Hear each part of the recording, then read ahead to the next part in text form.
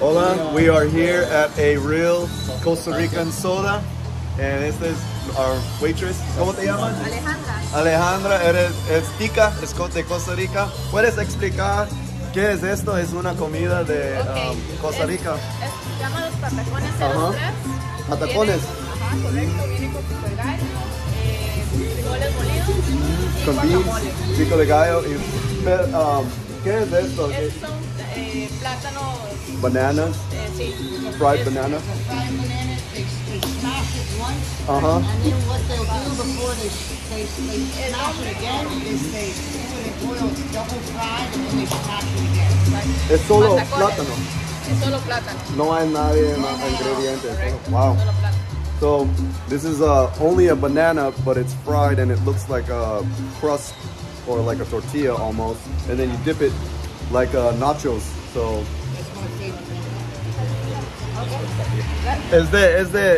es de tradicional comida de Costa Rica. Correcto. Sí. Sí, los patacones. This is really good traditional food.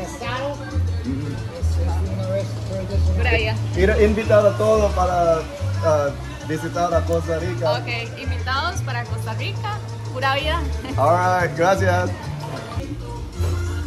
In addition to the patacones, I ordered their nachos, but they make it like a taco salad, and the cheese is like mozzarella cheese. It's really thick, and then their chips are a little bit different too, so it's similar to Mexican, but a different flavor, which I like it.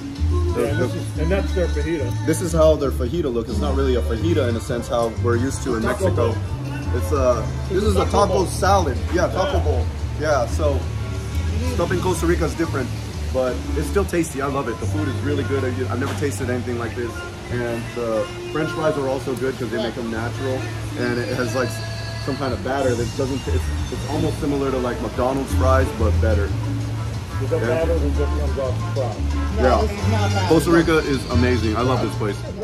All right, guys, hope that helps. And if you need help with anything over here, like with activities, transportation, and everything, I got all the connections for you guys. They're American and they speak English and they know everything that's up. The personalities are awesome. I'll put you in touch with them so they can book all the activities and get you transportation over here. And you won't have to think about anything. You can just come here and not worry. Just bring your bags and you'll have like buddies that'll take care of you, man. And you know, it'll help them make money as well, since you know they're living out here and it's tough if you're trying to make a local salary over here. So this will help them as well. And again, like if you own a business and accept credit cards, that's a business that I do that helped me retire young and live this lifestyle. Like if you're still paying for the credit card service fees, you don't have to anymore. I can help put that money back in your pocket, and instead of wasting your money paying it to the bank, you can use it to come here and spoil yourself and pay for a bunch of you. So I'd rather do that than throw my money away to the bank. So all right guys, that's it for now.